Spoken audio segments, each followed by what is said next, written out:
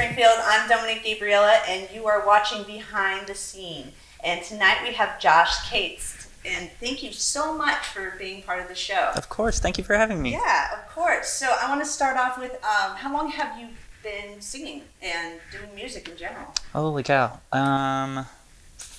So I started singing. I was in like a little choir production in elementary school, and I like got a role in that, and then ever since then I've just been singing in the car, singing anywhere I can, really. I really enjoy singing. It's one of my favorite parts of life, for sure.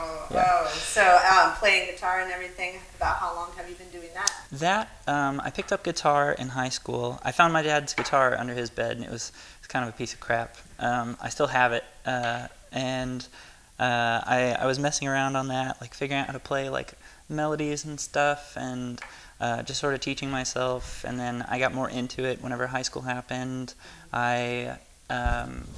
In our middle school, you had to choose between band, choir, or art, like for your extracurricular thing. And so I chose band, and my uncle had played trumpet, and so we had a trumpet. So I was like, guess I'm playing trumpet. And so I played trumpet all throughout high school, was in marching band, did multiple bands, played my senior year. I picked up tenor saxophone. Wasn't very good at it, but it was fun to mess around on. And then, yeah, like just my love of music like blossomed from doing all that stuff and like being around those types of people, and the guitar started in high school, and it was always just an extra thing. And then I was always pushing for trumpet, and then I got to college, and I was doing a jazz degree, and I was in a little over my head at the time, and I was doing it on trumpet. And I still think that to this day, if I would have done it on guitar, I probably would have stuck with it and finished it out. But trumpet's just so painful to practice. Like, it actually shifted the bottom row of my teeth. Oh my because, God, I didn't know that happened. Because of pushing so hard. Like, my technique wasn't the greatest, so like my professor always got all over me about it. Like, it was funny. I would always play trumpet off to the side, because whenever you play, or whenever you're looking at a trumpet, like the mouthpiece is here, and then the rest of the horn is off to the left. So I had like moved the whole horn in the center of my face, so I like played off to the side. And so like my teeth are kind of like curved now, just from like pushing the mouthpiece in. Permanent indentation for your instrument. But I really think I would have stuck with it if I had done it on guitar, because I love playing guitar.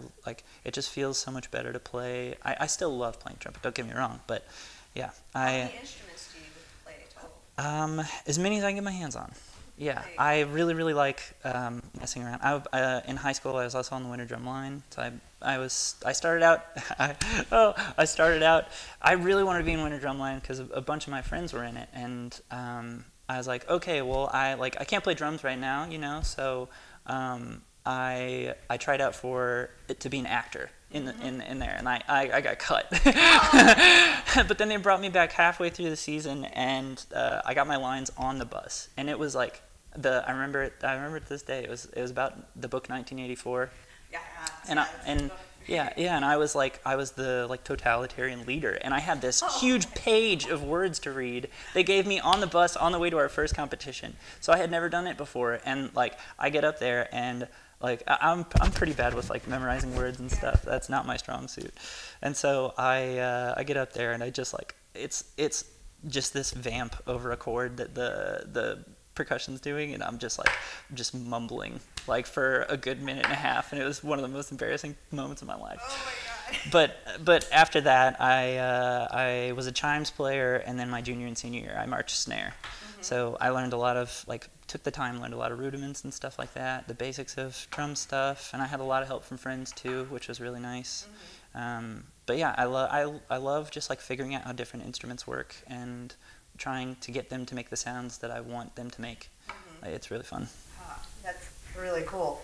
So how are you from Springfield originally? No, how long have you been playing here in Springfield? I am from O'Fallon, Missouri. It's a little town like 45 minutes outside of St. Louis, and I moved here right after high school to go to college, to go to Missouri State, and then we actually met Eldon through the jazz program. He was an upright bass player. We were in a combo together, and I was like, "Do you want to be in a metal band?" And I like, thinking it wouldn't go anywhere, but he was like, "Yeah." And then, like 10 years later, we're still doing it. So. That's awesome. Yeah. So yeah, let's get to the bands that you're in. What bands? I mean, I know you do your solo stuff. And what other kind of bands have you been in since you've been here in Springfield? So I've pretty much just been loyal to the one band. Like Lo and Behold we started it in high school. Me, Chase, and Alex started it in high school, and then we moved out to Springfield. Chase was still in high school, so we were working through 3 of us being here and Chase being in St. Louis. So most of our shows were in St. Louis. It was taking us forever to get shows out here because we didn't know anybody. And then we met Seth Keene, who's a big promoter around town, and he gave us our first show. I remember Chase was still in St. Louis, and he had messaged our group chat, and he was like, "Hey, Silent Planet's coming to town, and the guy that works with them books shows in Springfield, and he's like, we should go to the show." And well, obviously Silent Planet rules too, so it was we get to go see a cool show. But it was also, that was where we met Seth, and we got asked to play that show. So Seth got to see us play, and then he was like, we're like, "Hey, we're in Springfield, we would love to play some shows out there." And he's like, "Cool, we got some shows for you." So it's worked out really, really, really well. That's really awesome. So with your band, do you have any albums out? Mm-hmm. We've got an EP out that we recorded a very long time ago. And then we've just been releasing singles here and there. And our latest single is Talk, which I think we'll hear a little bit later. And that's we've moved kind of, our likes have changed as we've gotten older, because you do anything in high school. Do you remember anything you did in high school? Right. Do you feel the same way you felt in high school? No, of course not. So it's our music tastes have changed, and the things that we enjoy playing has changed, and yeah, it's cool to see the band evolve that way. And we're putting more of ourselves into it. I think in the beginning, when you're young, you're still exploring the things that you enjoy and the things that you like doing. And we were a hardcore band, a metal band for a while, and now we're kind of easing off and getting older. I guess. Things are chilling out. Yeah, things are chilling out. Yeah. I don't want to have to jump around all the time. Yeah, exactly. I'm getting old. What are you gonna do? Yeah. So you were telling me off camera about this album art and the recording with this band. Can you share a little bit more of that? Yeah. So we were very interested in making a video for this because it's nice to have videos for your music because people like watching stuff. And so I was thinking, and we were talking about it, and it was it would be really cool if we had set up the album art and we thought up of a scene to go along with the song for the album art. So it's essentially just live album art, a video of what's actually happening in that picture you see whenever you listen to the song. So Chase is an incredible videographer. Alex's girlfriend is the hand in the video, and Alex, Chase, and Lisa all shot that together. And they Chase went out and bought all the stuff for it, and then set up the shoot, and they just shot it in our house, and it turned out great.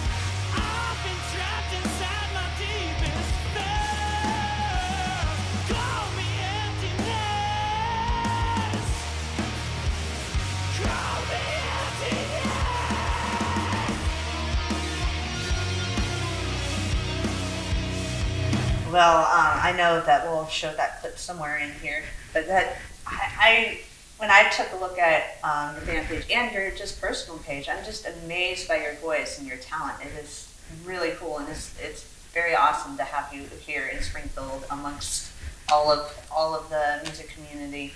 Thank you very much. So that is really awesome. So I know that you do other things besides play music as part of the community. What else do you do? I am an audio engineer. Yeah. I really like the back end of music things, production and creating a show for people. Like whenever you go to a show, you don't just want to hear music, you want to see a show, you know, and you want to really feel it. So like a lot of that comes into like the extras that people put into it. So like all the extra art things and like the set design and you know, the audio is super important. So I had taken some recording arts classes in college, and that just like sprung everything into action. And then I was like, man, I don't really have any other like incredible things that I want to do, you know, with my skill set. Like my skill set's kind of weird. I have a very interesting skill set that doesn't bode well for getting a desk job anywhere. Yeah. And I was like, well, what could I do? I could, you know, work on the production side. So I got an internship with a venue called The Riff that's in town, with Nick Kreider, he taught me everything I know. He is one of the most learned people that I've met, just like insanely, like a huge wealth of knowledge. And it was incredible, like studying under him, seeing how he ran things. And like I still take a lot of the lessons that he taught me today to different locations. And I've just been kind of like contracting and working where I can, and then the Outland picked me up, and now I'm working full time there, and it's been really cool. Awesome. Yeah. So do you record your own solo stuff? I record we record our demos. So we'll track everything out, like get all the parts to where we want them, and then we'll go to somebody who like really knows what they're doing. Our last two, so Lean is the newest song out from Vivid, and then Talk is the newest song out from Lo and Behold. And we went to Spire Studios, which is just like right above Jimmy John's. And the engineer that works there, Michael Palmquist, is an incredible audio engineer, really good to work with, really fun. Like we vibed, and it was a good matchup. And like, yeah, he did an incredible job bringing more clarity to like what we had envisioned in our heads. So it's like we put the parts together, and then he makes them sound incredible. So that's like, yeah, feels like a good team. Like, yeah. Awesome. So let's go back to your solo stuff. Now, you said you go by what on the internet? Vivid? Vivid. Yeah, Vivid. And how did you come up with that name? Well, I had gone through a few different names, and even thinking about just, you know, going as me, Josh Cates, and then I was like, well, I want something easy for people to understand, you know, because, you know, Lo and Behold, I can't tell you how many times I've told people that. They're like, what's your band's name? I'm like, Lo and Behold. They're like, what? And I'm like, Lo and Behold, and they're like, L-O-W. I'm like, no, L-O-L-O. And then so it's just this weird thing where I have to describe, and like, I'm already uncomfortable like talking about that stuff too. Yeah. Like, it's short and sweet. Yeah. Easy to the point. Yeah, okay. It's like Vivid. It's like that just popped into my head one day, and it was like the things that I do. Like I like to have. The way I look at music, especially like my music and other music, is it's soundtracks to like a movie, basically. Like, you know, you want to tell a story, you want the person listening to it to feel something, to imagine something, to like have an idea in their head, and like I want that to be as vivid as possible, and then that's just where it is. That is beautiful. Yeah. So let's talk about your first song that we're going to hear. Yeah. Tell me a little bit about that song. It is, this is the one we recorded, right? Yeah. Okay. So this song is called Affordable, and I wrote it like during this last year. And I know a lot of my friends in the entertainment industry, and yeah, we're just like really hurting for a long time, because everything that we once knew we couldn't do anymore. And like for the people that were attempting to make that their life, like it just ruined everything, you know? Like if you don't hear a band or think about a band, you know, it's gone. Like think about how many, like whenever I listen to music now, I don't listen to all of the old music I used to listen to. I forget about all that stuff, and then I'm listening to whatever I'm listening to now, you know? So it was really tough, like not only motivational wise, but like to actually get out and do it, you know, and like keep creating the whole time. And affordable was just the idea in my head that, you know, not everything is about, like, not success isn't equivalent to the amount of money you have or, you know, what you're doing. It's the fulfillment you get out of your life.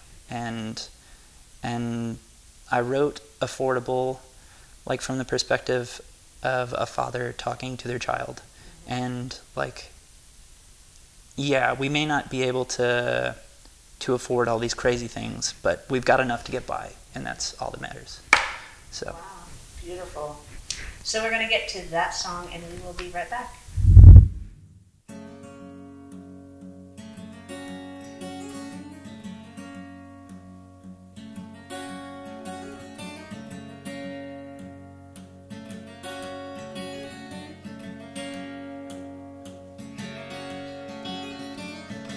Ain't it crazy how nothing can feel like everything?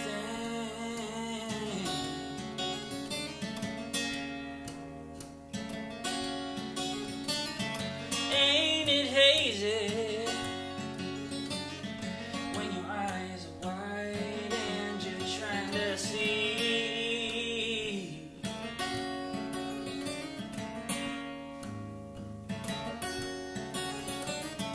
Ain't we lazy, sitting around shooting the breeze, just pretending, just pretending. Oh, pretty baby, don't you cry no more. We've got enough for what you're asking for. We haven't been given much, we haven't been living much, 'cause times is tough. But baby, we've got enough.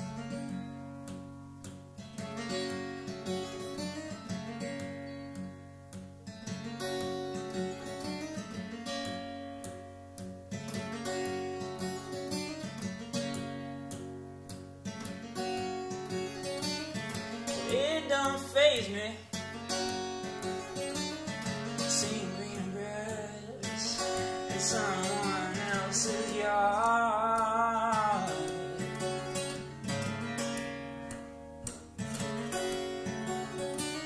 Someone shake me, I keep falling asleep playing my guitar.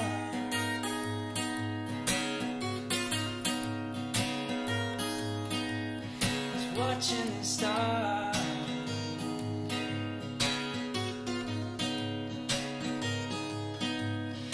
wrapped in your arms,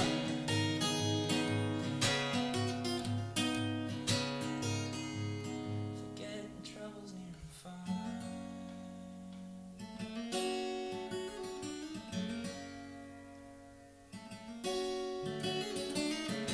Drive you crazy, thinking about maybe not about where you are, where you are. Oh, pretty baby, don't you cry no more. We got enough for what you're asking for. We haven't been given much, we haven't been living much. Ooh, 'cause times is tough.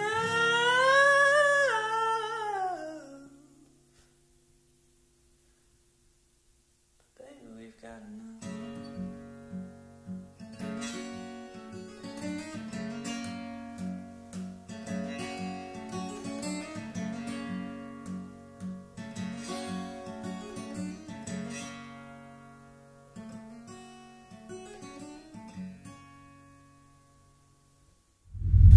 And we are back. That is such a beautiful song. Thank you. Really, really enjoyed Thank you that. very much. So, who are some of your influences? Oh, really all over the place. A really big one ever since high school was Dallas Green. He was in a band called Alexis on Fire, and he started his solo project, City in Color, which is like pretty much the exact same route that I kind of took. Like Alexis on Fire was this really angsty, like kind of hardcore band, and they had really, like, Dallas's voice is just so pretty, like, and the idea of putting something like, you know, that like one would call, you know, like with screaming in it, like screaming, and then like the pretty side of things, it's like that felt like covering the whole scope of what music could be in my head at that point in time. And then I was also doing acoustic stuff on the side, so I was like, this guy, and my voice, I couldn't find anybody whose voice matched mine, like fairly close, until him. And then I was like, okay, well, this feels really natural. This feels like a good thing to kind of model myself after, and then expand upon that. Mm-hmm. So Dallas was a huge influence for me, like from everything with his acoustic guitar, his finger picking style. I watched a bunch of videos and just saw how he was doing things and tried to mimic him as closely as possible. Mm-hmm. And yeah, that was huge. And I also really like Dave Brubeck, mm-hmm. Who's a pianist. Mm-hmm. He was an incredible composer. He had a quartet that I've just, worn out the vinyl that I have of listening to. I studied him a lot. He traveled a bunch, and so he got to see all of these different places in the world and pick up on different cultural influences, and you hear that throughout his music. He made those types of cultural influences palpable to larger masses, which I always found really reputable, and I really respected him for that. There are a lot of really cool stories in the jazz scene that just have been passed down by word of mouth. He was also a good human being, which I really like to take into account whenever I'm checking out new artists. It's important that they treat other people well, for me. Yeah. There's one story about Dave.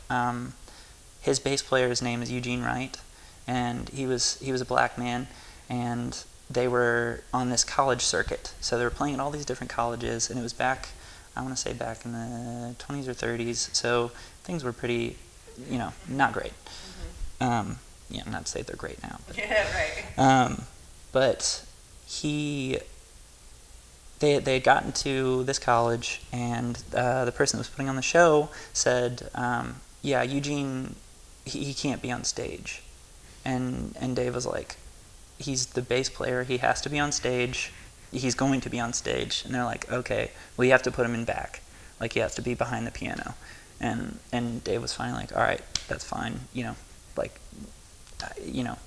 can only argue so much with somebody. Right. So he was like, okay. And then they start performing, and mid-performance, Dave's like, hey, Eugene, I don't think your mic's working too well. Could you come stand up in front of the piano? Yeah, so it's just like a huge, fuck well, you. That was awesome of him. Yeah. Just put my person back there. I don't think so. Yeah, exactly. And small things like that are so cool to me. And hearing all the rich history of everything, and yeah, it's cool seeing the human side of people, and I think music brings that out a lot of the time. Yeah, absolutely. Now, in your own writing, how do you go through the process, your writing process? Some advice you could give to other inspiring, music writers? Other people? Just write as much as possible. Mm-hmm. A big thing that I like to do is I'll have a guitar part that I really like, and it'll make me feel something, and then I'll sit on that for a little while and think about what it, how it makes me feel and the words that come to mind, and I'll just sing random melodies over the top of it, trying to pick the best one that I think works the best, that flows the best, that transitions from part to part the best, and then usually the words come from me just singing random stuff. Mm-hmm. And then once I have that small spark of an idea, then I can kind of expand upon that and then make the whole song. And then once I get that, then I'll start adding in little things that I hear, different kind of instrumentation, or different like beats and stuff, and yeah, it's a very loose process, I would say, and inspiration comes from anywhere that you are looking for it. What's the weirdest thing that's inspired you to write a song? The weirdest thing? It's not very common. Yeah, I don't know if I have. Okay, well, we're working on a song right now. One of Alex's favorite bands is Nirvana, and the way Lo and Behold's going now is kind of like more towards a rock jazz, still kind of heavy sometimes, but with like only sometimes though. But one thing that I was really stuck on, especially since the pandemic had happened, is like making sure my lyrics meant something. Like, it was important to me to make sure that I was saying something of substance that could potentially make someone think in a different way that they haven't thought before, or question something that they do, or question something that's happening around them, and make them see like, oh, this is like, can I curse on this? Like, oh, this is kind of fucked up. Like, this is kind of fucked up, So I wrote this other song, and the lyrics don't really make sense very much, and that was weird for me. So like, I purposefully didn't want them to make a whole bunch of sense, but that was like sort of an exercise for me to kind of take a little less stock in the things that I do. Like, I think as an artist, pushing yourself to do things that are uncomfortable is important, and that was really uncomfortable for me, and that's probably the weirdest thing that I've done. Most of the time, I usually write to personal experience and the things that I've gone through. That makes sense. So, I'm sure you've toured around, and what cities have you toured around? Any big ones? A lot of the Midwest. We've been to Texas a lot. I am terrible with remembering where we've gone. Usually, I'm a little out of it.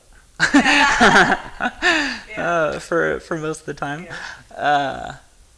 A few places that really come to mind are definitely Texas. We've spent a lot of time in Texas.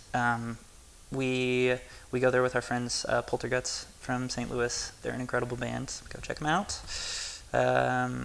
We went on a tour called the Midwest Throwdown Tour with a bunch of bands from Springfield, or two of us from Springfield, a band from Indianapolis called Pickwick Commons. The other band from Springfield was Cavil, and Polterguts was there, and Zion was there. So we were all from like different locations, and we had all been like, we'd become friends because we were all kind of playing the same music, and it was like, hey, we're all from these separate areas. Why don't we plan a tour with all of our bands and play each of our hometowns, so that way we can get all the people that we know out to see you guys, and vice versa. So it was a really good. I'd say that was like our most well thought out tour we've ever had. Most of the other ones are just like, well, we should probably go on tour. We should probably go play for people, and so that went really well.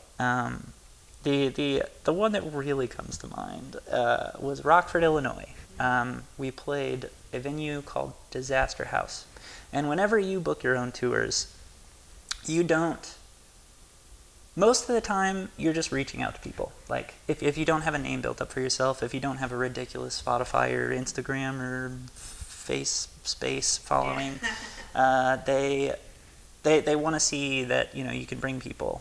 And if you don't have proof of that, then you just kind of take whatever you get. So in the beginning, it was tough. It's still tough, but in the beginning, it was tough. So we were just taking like house shows and anywhere we could play in front of people. And Disaster House was one of those places. It was in Rockford, Illinois, and we pull up to this place. It was in a pretty rough neighborhood, and we were with Polterguts, and we get there, and you walk in, and the first thing you see is dishes just stacked to the ceiling that look like they've been there for months. Yeah. There's spray paint all over the walls. And then, you know, the further you get into this building, Yeah. the further you find out about it. And I had never seen anything like that before. And I believe there were 12 people living there, and there were 9 dogs. Whoa. Yeah. Oh my God, no wonder the name of this place. Yeah. It's been shut down since. Well, that's good. Yeah. But just, that was a really, really eye-opening experience for me because, like, some of the stories that I heard there, Yeah. like, I couldn't repeat. Yeah. Some of the stuff that I saw, like people doing some real hard drugs. Oh, that's crazy. Yeah. You just came upon this. And Yeah. Let's do this. Yeah, we played in the basement, which had like this huge tunnel that you had to Yeah. take to get down, and then it was like the microphone cord was strung through this, like the banister in the ceiling, and then like I kept getting shocked by the microphone, and yeah, it was a rough one. We've had some rough shows. Wow. But like those are the most fun because you get the most stories from them too. The other one that really comes to mind is Biloxi, Mississippi. We played, well, I guess we didn't play Biloxi. We were traveling to Georgia. This was a tour with a band called Starving the South, which we're really, really good friends with. They're based out of Branson, Missouri. They're like a Every Time I Die kind of band. And they, we had our van. We had a rented trailer. And we had just woken up in a Love's, and it was like 102 degrees. Like we were all just sweating our asses off. It was so hot. We didn't have, like I hadn't figured out the air conditioning thing yet, which I can talk about if you want. Then I like wake up, walk into the Love's. Chase and Alex are awake already. I'm like, all right, we should probably get on the road. We got to get to Georgia for our next show. It was our last show on the run, and we we get in the van and we start driving, and the other guys were behind us, and we're driving, and the car's not getting over 40 miles per hour, and we're like, well, shit, like what is happening right now? And so we call them, and we're like, hey, like. Courtwright is the guitarist, and he's like pretty good with car stuff. So like, hey, our car's not getting over 40 miles per hour. Like, do you know what could possibly be going on? And he's like, yeah, you should pull. Like, we should stop. And he's like, there's a GMC, which we have a GMC. He's like, there's a GMC like right up the road, like right up this highway. If you take this next exit, so we take this exit, and Alex is driving. And he drives over the overpass, which the GMC was on the other side of the highway. So we drove over the overpass for no reason, and then we had to turn around. And when we turn around, like it's kind of like it was like a hump overpass too, so it was like pretty hilly. And we're like on this side of it, and it just stops. Oh, no. Like our van just stops, so it's not working anymore. And we have like all of our gear in this U-Haul trailer, and our van. It's 100 and whatever degrees out, midday, Biloxi, Mississippi. We're sweating our asses off, and we're like, all right, we have to push it. Because we're not paying for a tow for something that we can see. Like, that's so, yeah, and we were also super poor, too. So I was like, I don't want to mess around with that. So we are like trying to get it up this hill, and there was 6 of us. We had 6 of us in the van, and then we had other guys. And Corey was like, "I'll just drive into the back of your U-Haul." I was like, "Don't drive into the back of the U-Haul." Like, we'll just push it. So we're pushing it. We finally get to the GMC. I hadn't showered in a while, so I was like, screw this, I'm fucking showering. And I like go into the thing and I get my shampoo and conditioner out of the van and like just walk into the bathroom and start washing my hair in the sink. And then one of the workers came in and he was like, hey, man, you can't be in here. I'm pretty sure he thought that I was homeless. And I was like, bro, my van is in your garage right now. Like, I'm gonna finish washing my hair. And so we're just waiting around, and they ended up telling us, like, yeah, it was your transmission, and we're like, that is not what we wanted to hear. Wow. So, did you do like a GoFundMe or anything? No, that has never been our cup of tea. Yeah. Like, we've just, I don't know why. I don't think any less of people that use that. I think it's a really great resource for people. But we were just like, yeah, we have family and stuff to fall back on. You know, we don't want to, like, push our fans, make our fans. So did you make it to your gig though?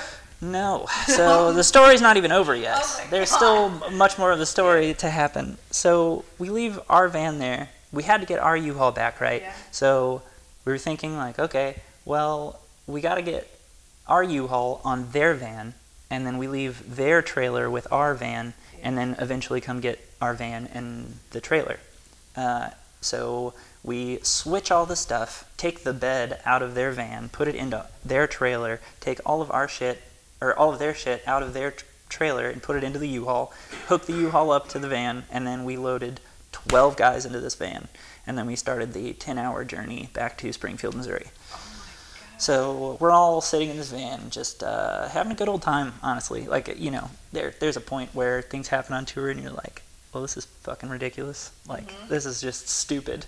Like, you know, it couldn't get any worse. So it's like, you know, it's fine. So we are driving. I think we make it to somewhere around like Arkansas, maybe. And it's like 2 a.m, and Courtwright is a monster, so he's just doing the whole drive himself. Like, he doesn't want anybody else to drive. He's the daddest person I know. And he's driving. I'm sitting behind him. Like, everybody else is in the back of the van. Like, kind of, some people are asleep. And I like look to my left, and we're on this bridge, and there's nowhere to stop on this bridge. Like, you can't pull off. You have to just finish the bridge. And we're on this bridge. I look to the left, and there's this dude in this truck, like, freaking the fuck out. Like trying to wave us down. And I tap Courtwright on his shoulder, and I'm like, hey, this guy's trying to get our attention. And he's like, he rolls down the window, and the guy's like, there's shit falling out of your trailer. Oh, no. And, like, we're all just simultaneously like, fuck! And then, like, we can't stop because we're on this thing, and it's 2 o'clock in the morning. There's like cars traveling, and like we stop, finally get to the end of the bridge. Like, a few of us get out. Me and Dylan start sprinting down this bridge to try and see if anything had fallen out on this bridge, like that we could, you know, potentially save before it gets destroyed. And so, like, we're sprinting, and it's pitch black, not really lit very well. And I see this like big piece of metal like laying up against the side where the walkway is for the bridge, and we're running, and like we've just got our phone lights out, and like Dylan almost runs into it, and it was this manhole cover that had been lifted up, and it was just straight down to like cement. And I was like, oh my god, I did like the mom stop thing, so Dylan didn't run into it. And I was like, okay, we almost lost stuff, and he almost died.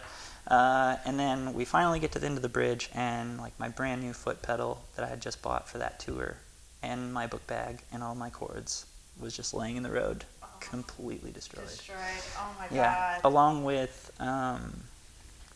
a toolbox from one of the Starving the South guys, and then one of the other guys' backpacks. So, in all fairness, it could have been much, much worse. You know, we got out of the van and we saw... We're all alive. Yeah, we're all alive. Only 3 things fell out of the trailer. And, like, you know, it could have been, like, you know, you look at the trailer and you're like, okay, I can't really tell anything's gone, but I'm still nervous. So, yeah, it could have been so much worse. Wow. But that was a trip. Wow, that sounds like it. So, you know, the joys of touring. Yep. So what are some things you learned from touring that you would give advice to somebody that's never toured before? I would say pitch in, get a membership to Planet Fitness. Like, if you get one of those like black memberships, then 2 people you can get a friend in. So we had 6 people with us, so 3 of us got it, and then we would get the other 3 in. And showering on tour is a game changer. Like, you know, if it's midsummer and you're all sweating your asses off, so and it just smells disgusting. So we just go to the gym at night. It's a place for us to park. It's a place for us to shower. Yeah. It's a place for us to like kind of recoup a little bit. It's like a home base, and they have one in like every city. So yeah, that's a huge recommendation. Wow. First of all. That would be killer. Yeah, sponsor me. That's some really good advice right there. So, who books your tours? Do you, or do you get outside stores? For the longest time, Dylan was doing it for us, and then he kind of moved on, and now Lane has been doing it for us. We met both of those guys in college, and they were like really excited about our music. And another piece of advice I would say is build a team. Like, find people that you trust, people that people that believe in what you're doing and that have different skill sets than you, because as much as you want to believe that you can't do it all. Yeah. Like, you cannot do it all. You can do a little bit of it. You can get through it, but the more help you get, the better it is. Like, people are definitely way more powerful with other people. That is true. Let's get to your next song, and we'll come back. So let's talk about a little bit about this one. Yes, I believe this one is called Mesmerized. This one is really near and dear to my heart because I recorded it while I was on the cruise. So I had worked on a cruise for 6 months. I was a cruise director. I was in charge of all the entertainment on the cruise. There was a band. I was in the band. I was playing guitar, singing, and playing trumpet. There was a drummer, singer, and then there was a pianist, violinist, vocalist. So it was us three, kind of in charge of everything on the ship. The ship was called Victory 1, and we went up into Canada and the U.S., so I got to see a lot of really cool places. I got to meet a lot of really cool people from all over the world. I got to perform 3 times a day for 6 months with no breaks. Wow. So this song came out of this? Yeah. I started working on it, and then I had come up with the idea in Texas while we were on tour to... I was so... I would say, lo and behold, and vivid, like as a problem, we spend too much time working on things. Like that was another thing that I had noticed about us. Like we're gonna work on it. We'll probably work it to death before we release it. So I wanted something where I could just go, like record something and then it's done. So I came up with the idea for the one-take videos, and since I travel so much, it was like, well, I'll find cool locations, I'll just set up a camera, I'll record a song, and then it's something I can just send out, you know? So on the cruise,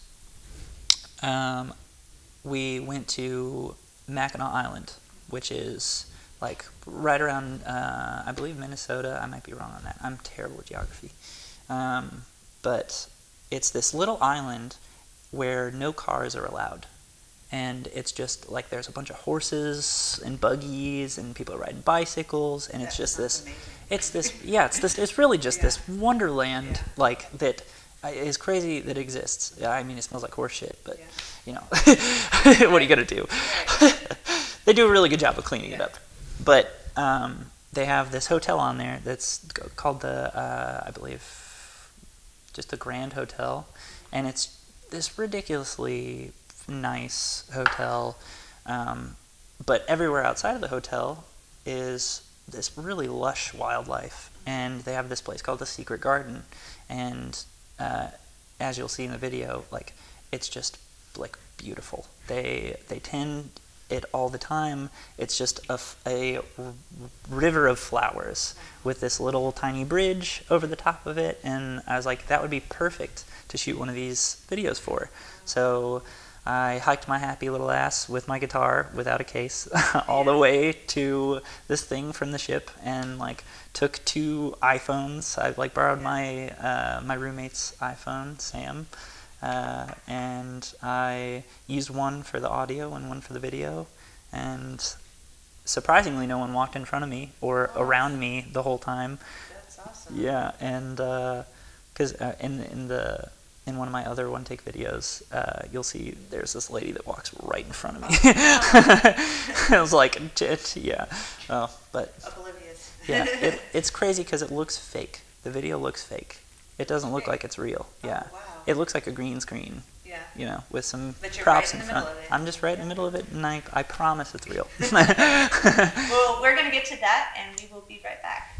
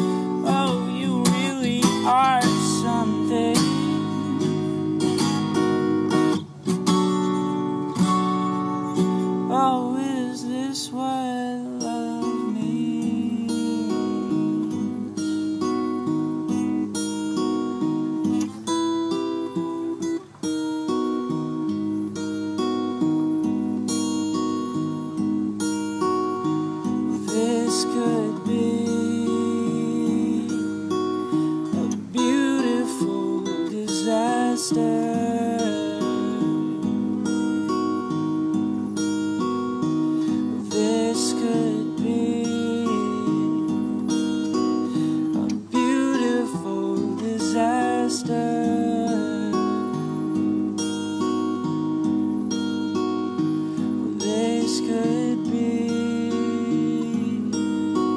a beautiful disaster.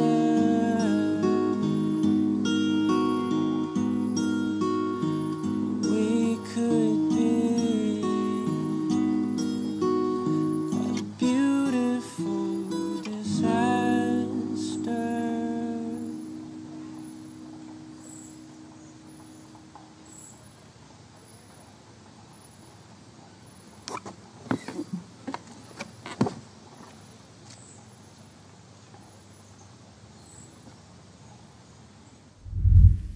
So we are back. That was a really pretty video.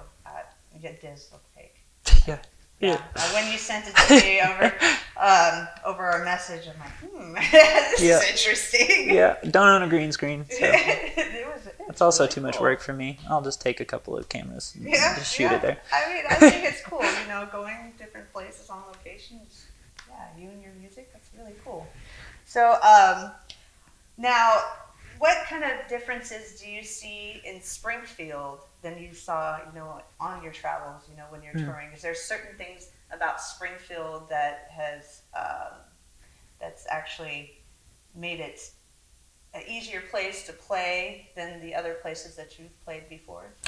I would say Springfield, at least for the genre of music that we played for the longest time with Lo and Behold, there were so many artists coming through here that fit that bill, which was really nice because there was always these large national touring acts that were coming through, and it was like we were able to jump on because of Seth. And that was like really, really helpful for us. And the community of Springfield, people really care about what happens here, which is nice to see. I can't tell you how many times, I've been to, little venue dives in tiny towns. But this is like a medium-sized town, right? Right. So it's harder to, everybody doesn't know each other by name, all that stuff. So there's a lot of things that go on here that people don't know about. And one thing that I would like to see have happen is more intermingling of the different genres. Because you've got metal shows going on, you've got funk shows going on, you've got acoustic shows going on, you've got spoken word stuff, you've got comedy going on, and you see this at these open mic nights, and you're like, wow, there's a lot of talent here. There's a lot of cool stuff going on, and it seems, and this happens everywhere too. But people get in their little niches, and then it just stays that way. So that's one thing that I'd like to have happen around here, because I think it would help everybody. Just people are more powerful people. We talked about it earlier. So you're saying having a variety show where there's more than just one genre of music? Yeah, and I had even talked to the guys about this too. I was like, I would like to, what's stopping us from having a comedian open for us one time, whenever we have our first show back, or having a rapper open for us, or something that people wouldn't expect. Normally we just have hardcore bands and stuff. So it's and every time I go to a show, I don't know about anybody else, but if I'm hearing the same thing over and over and over again, I'm gonna get kind of bored of it. Even if it's the best music in the world, if you're hearing the same thing over and over again, it's gonna get tiring, especially if it's 5 hours. You're just oh my gosh. Yeah, and it introduces the music to fans of the other artists that you might have never heard. Exactly, and it's I don't know how much crossover there is between people who like those genres, but I know I like multiple genres, so I would assume other people do as well. Yeah, so it's exactly. So it's it would be cool to have you go to a show and you're got this rap artist, got this comedian, got this metal band, got this rock band, and it's wow, that was a really rounded out show. I feel like I experienced a lot of different things. Yeah. So what other kind of things do you feel Springfield has that other places don't? Our venues are really good, I would say. Our venues really take care of the performers. They have invested a lot of time and effort and money into making these places comfortable to play at and have a good product. I love working at the Riff and Outland because they have good gear. It's easy to make people sound good on quality gear. So even just that, like, let alone, but like all the renovations that the Outland has done, like how nice the riff is, like, yeah, it's just, yeah, it's cool to see our venues putting stock into the artists and like giving them a place, you know. That's really cool. You don't see that everywhere. Yeah. So is there anything that you wish Springfield that did have that you've seen other places? It's tough because most of the time when we go to these places, we spend like 5 hours in it, and then we're on to the next one. Yeah. But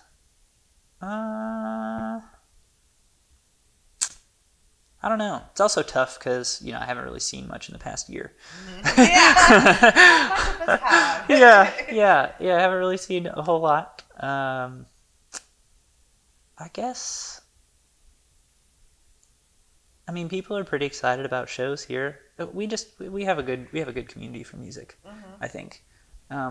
It's hard to let people know. I think maybe if there was a way to get directly to the people that cared about what was happening downtown, because I can't tell you how many times like we've had shows and stuff where people have been like, I didn't even know you were having a show, and it's like, well, shit. I mean, I tried to tell everybody. Yeah. We have our list that we post every week. Everybody, if you have not seen our list, you need to, because it has every single day what's going on around town. So yeah, it's kind of amazing that people don't realize how many shows are around. I mean, that's the whole reason why we exist. Yeah. Which, thank you for. Yeah, you're welcome. Yeah. I mean, and also, you know, just to support musicians in general, because you guys need a voice, not just being up there on stage. You know, getting to know the person behind the music is really important, I feel. So, have you done any street performing here in Springfield yet? So because I don't really see that much street performers here than I have in other towns that I've been to. Yeah, there's some weird barriers to entry. So I don't know 100%, but I believe there are some things you have to get before you can legally play on the street. Oh, here in Springfield? I believe so. Wow. I know that's like that in some places. I know it's like that in some places. I'm not sure if it's like that here in Springfield, but I would assume it would be kind of along the same lines. I have played on the street before. Like we've had a couple of shows at the Outland where we've gone out and like tried to sell tickets on the street, like right out in front of the Outland, and I'd bring a guitar and we'd just be messing around and like, hey, we're having a show, if you want to come, you know, we've got tickets if you want to go, stuff like that. But never directly, just like, you know, trying to play and get tips and stuff out on the street. But I did get to go to New York a few times through college. I was in the big band in college, and we would always go with the theater department because they would have their showcase for all of the alumni and all the folks that are on Broadway now that are from Missouri State, and we were the backing band for all of the performers. Nice. So we just got to go hang out in New York for a week. And I got to meet some of the performers. Like we would, you know, go on the subways and like I was talking to people and like there's some crazy talented people that play in the subways. And yeah, they're like, we make pretty good money doing it. And I was like, that's really rad. Like that's really rad. I never would have thought, like, you know, I mean, and I guess it adds up too. So that's a really cool thing to see. And I have seen people playing like downtown Springfield too. You know, just like in the little coves, like alcoves. It's neat. It's nice walking into a town. And the because you could hear. Yeah, it's nice. I can't wait for that to come back. It's gonna be warm. It's gonna be nice. Yeah, it's gonna start doing. Yeah. It was 70 degrees today. I know. Just a week ago, it was negative. Yep. Welcome to Missouri. Yep. So let's talk about etiquette. I mean, working in venues yourself and, you know, traveling around, what are some things that stick out that just irk you about musicians and venues? Okay, all right. I gotta empty out the dirty laundry here. Yeah, see, we're gonna go the other way afterwards. Okay, so, yeah. All right. Well, but no names or anything like that, of course. From a musician standpoint, take care of your gear. Like, take care of your gear. Nobody likes to see like a whole bunch of messed up stuff up on stage. You don't like, and you know, I'm probably the last person to say that because we've had so many technical difficulties. Like, take care of your gear as much as you can. Right. like shit's gonna happen. Right. But like, take care of your gear. If you're using somebody else's gear, treat that gear better than you treat your own gear. Like, that I think is super imperative. Like, from a artist to venue to artist standpoint, artists treat the venue nice. Like, they're there to help you. Don't mess with the venue. Don't break stuff. Don't like purposely be an asshole. Like, nobody likes assholes. You know. So just don't do that. Don't spill drinks on stuff. Yeah, that happens a lot. Spilling drinks. Spilling is bad, drinks is okay? spilling drinks is real bad. Just be nice, man. I mean, you know, treat people well. The sound guy's there for you. Like, he's working for you. Like, at least, you know, the ones that I've come across. Like, if you're nice to them, they're gonna be nice to you. Yeah, you're gonna don't piss off the sound. Yeah, guy, don't piss off the guys. sound. Don't. He has control of Yeah, these. I can make you sound terrible. If I wanted to, I wouldn't, but I could. I think it's super important to have like good relationships with the people that you work with, because I mean, even if you work with them for a day, you know, that's still a day's worth of work that could go horribly wrong. So like, if you're having a bad day, just put it away, man. Like, be nice. Like, ask them how they're doing. Be human. You know, talk to the venue owner. Like, make those connections, because that's important. Like, people like being around people that are fun to be around. You know, I don't want to be around someone that's a jerk to me. Right. So I'm not going to be around that person. Right. You know. Don't mess with your cool vibe. Yeah. Yeah, exactly. Yeah, don't mess with other people's vibes either. Yeah. Like, they're just trying to work. Yeah. So, is there anything that a venue has ever done for you or your band that's just outstanding? Like, Oh my God! venue- If you just buy us pizza. Yeah. If you just get us pizza, we'll be happy. Like, Yeah, that's fine. because you're on tour. Yeah. And you're like, I'm just hungry. Yeah, we're just hungry. Buy us beer, we'll love you forever. I don't know. Pretty much every venue I've been to has been really accommodating for us. Like, we never really mess with riders or anything like that. We're pretty easy to please. Pretty low profile. You don't need your full thing of green M&Ms or... No, we don't mess with that stuff. That's pretty extra. Yeah. Stay humble too. That's a big one as well. Like, people don't like a braggart. Right. Yeah, like, we get it. You play music, it's cool, but there are a lot of people who do a lot of other cool Same stuff. things, Yeah. I mean, like, people are just cool, and they do a lot of cool stuff. And so, like, one thing's not inherently better than the other. So, is there something that sticks out on your solo shows or your band shows that's, you know, something that people could expect from your shows that they wouldn't with others? They wouldn't get from another show? Yeah, from another band. Me? Yeah. No.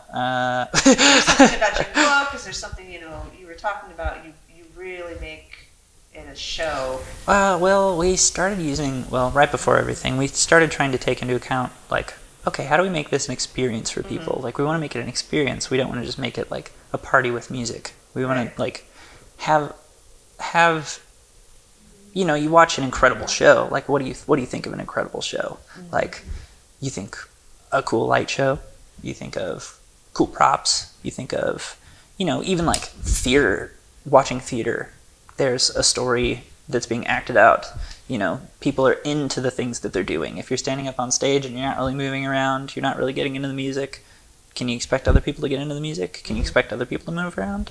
So it's like, you have to be the life of the party. You got to get people comfortable and be fun. Like, people just want to have fun. They're getting away from their shit lives, you know, and coming to see some live music. And it's like, I got to make people forget about all the crappy stuff that's happening outside of the doors. So that's what I'd like to offer you. I don't know if I can. I really am trying. But yeah, I think that's what our shows have to offer. Like, comfort and a safe place for people to hang out and be themselves. sounds pretty cool. So I want to ask you just some random questions now, because let's get off gear from the music a little bit. So if you were a celebrity for one day, what is the first thing you would do? The first thing I would do? You could do anything. I don't know. My life probably wouldn't change too much if I had some sort of celebrity status. I'm a pretty to myself person. I'm fairly introverted until I have to not be. I've developed a lot of interpersonal skills just by doing the band stuff for so long and meeting all these different people. Little tangent before I get to answer that question. One of my favorite things was like with the inclusivity, there was like, I remember being at a show and like seeing these, like this group of guys that were like kind of like staring at me, and I was like standing over by the table, and like every time at the end of a show I'm like, hey, if you want to come talk to me, just come talk to me, like please come talk to me, like I want to meet you, I want to talk to you, I want to get to know you. I went up to them. Like I didn't wait for them to come to me, because I could tell that they wanted to come talk to me, but they didn't feel comfortable doing so. So I was like, hey guys, like what's going on? Like what are your names? What do you guys do? Like what are you interested in? Like why did you come? And then like later I received a comment. Like we received a comment on like a video or something, and it was like, I love these guys. They'll literally talk to anybody. And I was like, yeah. I was like, that just makes me happy. Aww. Yeah, it makes me happy that people, like first and foremost, I could like give 2 cents about the music being incredible or like the show being incredible. I want people to know that we care about them and that we're genuine people, and like this is just an avenue for us to, make all of that happen. Right. And like, yeah. So you just I made guess their day, though. Yeah, and that felt really nice. Like I'm glad that I had the opportunity to do that. And I think that with celebrity status, that probably rings in true as well. So I don't know, I'd probably go about my day the same as any, and then just talk to people. Make people's days. Yeah, hopefully. Yeah, that would be my ideal. I don't mind like taking pictures or stop me. I don't. Yeah. I'm a simple man. So, second question. If you could make up one law that everybody had to follow, what would it be? Oof.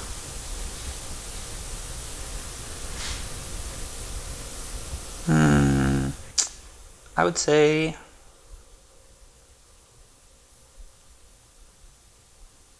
just be nice. You gotta be nice. It's the law, guys. It's the law. You have to be nice. Gotta be nice. Yeah, especially with all the turmoil that's happening currently. There's a lot of divisiveness and everything. People like to think that words don't hold as much power as they do. And I agree with that to some degree. It depends on the person and the words, but I also think that, even the smallest things, like think about how many times you've walked into a coffee shop or something, or a store, and someone's like, hey, you look really nice today. And then that just like makes the whole day, it just like turns your entire day. Like if it could be the worst day ever and someone's like, you look great. And it's like, wow, thank you. Yeah, it's like I needed that. And then like, you get other folks who are, going through something of their own, and you catch them on a bad day and they're just really angry and mean, and then like just tears you down. Like that's rough. So new law, everybody be nice. Everybody be nice. Just be nice. Okay, so final random question. Where do you like going most to be at peace? Out in nature. Would it be the lake, the mountains, or the river? I've been to Tennessee. I really like the mountains a lot. I like beaches a whole lot too. But beaches are a little more uncomfortable because there's a bunch of people around. A little less secluded. I'd probably say mountains. I really like the mountains. Yeah. I like Colorado a lot. That's where I'm from. Yeah. Oh, where from? Boulder. Boulder. I have a friend that lives in Boulder. I just went and visited him like right before all this stuff happened. So mountains, though, you would go there. I would go to the mountains. Where you're at peace. Mm-hmm. I love that. Well, is there any other advice that you could give to inspiring musicians out there? It's gonna be really hard. It's going to be hard, and everybody's path is completely different, and you just got to figure out what that path is. And like I'm even still figuring out what mine is. I if you asked me like 3 years ago where I think I would be, I would have no answer for you. You know, which is probably pretty irresponsible of me, but I also don't feel like I'd be where I'm at if I didn't have that as a personality trait too. So yeah, just thought and effort go really, really far. So anything that you're going to do it as best as you can, and ask people for help. Don't be afraid to ask people for help, because people are usually really, really willing and able to help. Don't let your pride get in the way. Don't think you're too big for your britches, because you're never going to be too big for your britches. Right. Yeah. Stay grounded. Keep grinding. Awesome. Well, do you have any shows coming up? You solo or your band? Not currently. We're kind of laying low, just writing stuff. Like, this is a really uncomfortable topic for me to talk about, but because like I've been living in this weird cognitive dissonance through this whole period, because everything that I've dedicated my life to, I've been told that I can't do, you know. And, you know, I've also not wanted to do, because say if I'm working a show, no one's going to come see me run sound. But if I'm playing a show, my fans will hopefully come and see me. And like the thought of potentially getting someone, you know, deathly ill from that is not a burden that I'd like to bear. Right. So I'm just waiting until it's fine, you know? Like, I don't want to push the envelope. Like, I don't, and even like working shows, there's the cognitive dissonance there too, because it's like I am technically inhibiting it as well because I'm working it, but it's also like my living. Like, I wouldn't be able to live if I didn't work. Yeah. So it's like, you know, I feel like a hypocrite, and it's just not a great time. Yeah. I understand. yeah. It's a weird spot, and I would love for it to just be said and done with. So we can go back to being able to invite everybody out. Yes, everybody come. Everybody have a good time. I'm hoping that with the rollout of all these vaccines, and please get the vaccine, please, and just everybody's more self-conscious seemingly about their personal hygiene, and like, I didn't get sick this year. This is the first year I haven't gotten sick. Yay. Yeah, crazy. Yay. Yeah, and which is wild because I'm usually the first person to get sick. On every tour that we've gone on, like until recently, like I had always gotten sick, and then the last tour that we went on, everybody else got sick except for me. Wow. Yeah, and we were in the tiny van together, and I was like, how the heck did I not get sick? Wow. Yeah, wild. So, where can they find you on the interwebs? You can find me at _vividmusic_. That's my @ for Twitter, Instagram, and TikTok, which I've been putting a lot of time into. I'm kind of addicted to TikTok now. Yes, I know, it's so dangerous. And then I have a Facebook page, just Vivid. Yeah, the Facebook page, just called Vivid. Spotify or... Yes, I have one song out from Vivid, and then we've got like a whole like slew of music under Lo and Behold on all platforms. It should be on like Apple Music and Spotify and all that stuff. All the platforms. Yeah, all of them. So let's get to your last song. We'll have it play out. Tell me a little bit about that one. Yes. So another one of my huge influences is Stevie Wonder. It's just an incredible artist. And whenever I was on the cruise, I got to go to Hitsville, USA, which is in Detroit, and that is where all of the Motown music was created. And Stevie grew up, and it was cool seeing that operation, you know, because do we have to cut soon? Do we need to cut soon? Keep going. Okay.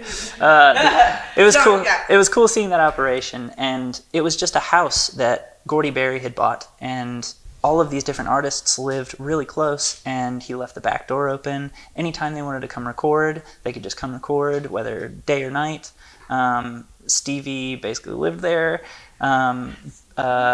Berry Gordy and his family lived in the top part of the house, and a cool part when you go into it, you see Berry Gordy, his family was extremely business oriented, and he had a bunch of siblings, and their parents both owned businesses, and they ran their family kind of like a business. So they would work, like all the kids would work, and then they would put a portion of all of their earnings into a savings account, and then if they wanted to start a business venture, then they would have to come up with a business plan, present that to the family, and then the family would either sign off on that or not sign off on that. Wow. So then they would write up a contract, and then for whatever amount of money it was, and Berry Gordy has his family's contract for the $800 to start Motown. Oh my gosh. Yeah. That yeah, Motown so Records. Cool. So he's got that framed up in the house. You can walk through and see everything, and yeah, that was so cool to see. But yeah, I love Stevie, and this was I just wanted to play one of his songs.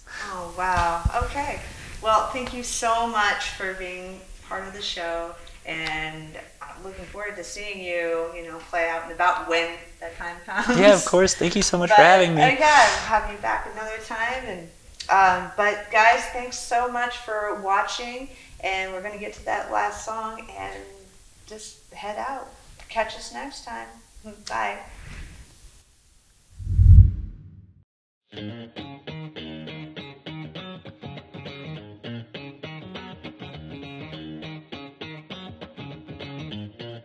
Very superstitious writings on the wall.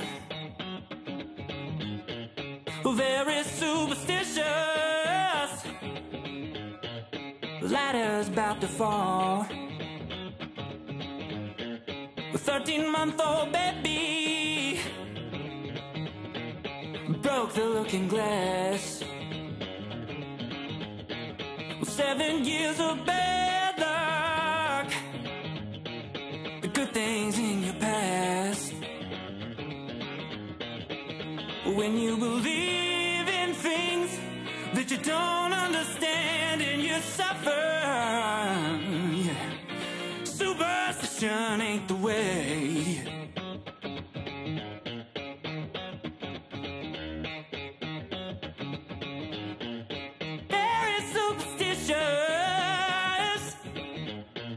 Nothing more to say. Very superstitious. Devil's on his way. 13-month-old baby